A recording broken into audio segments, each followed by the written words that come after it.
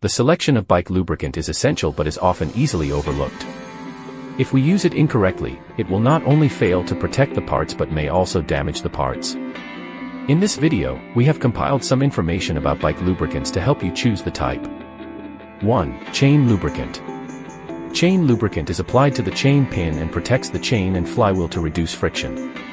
It is mainly divided into wet, wax and dry types, and some types contain special additives.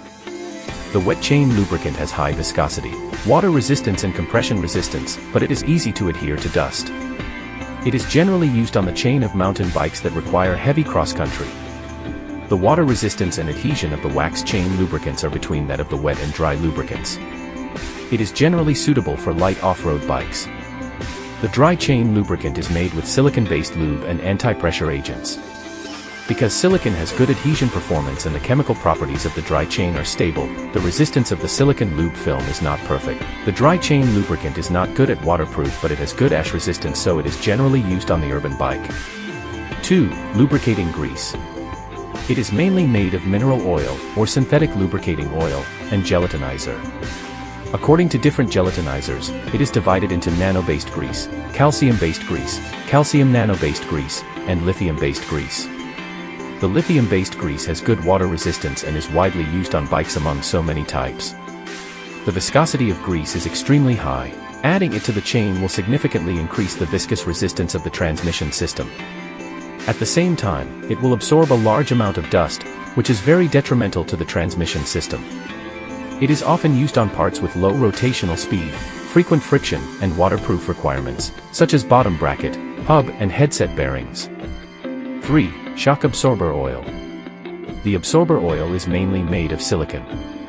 The indicator WT represents its concentration. The higher the value, the higher the concentration. That means better vibration reduction and better tire grip performance. The popular absorber oils are 2.5 WT, 5 WT, 10 WT, and 15 WT. The oil concentrations of 2.5 and 5 WT are low, so they are usually used as damping oils. In contrast, 10 WT and 15 WT have high oil concentrations, which are generally used in air chambers. 4. Brake oil. There are two types, which are mineral oil and DOT oil.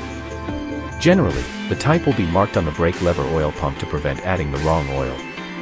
Mineral oil is non-corrosive and does not absorb water. It can be used at high temperatures. DOT oil is synthetic oil which easily absorbs water and its performance significantly decreases after absorption. The maintenance cycle of DOT oil is short and it is generally replaced once a year. The popular DOT oils include DOT3, DOT4, and DOT5. The larger the value, the better the performance. We can choose the appropriate oil based on the above contents. Thanks for watching. Don't hesitate to leave a message regarding the cleaning if you have anything to share. We are looking forward to your idea and story.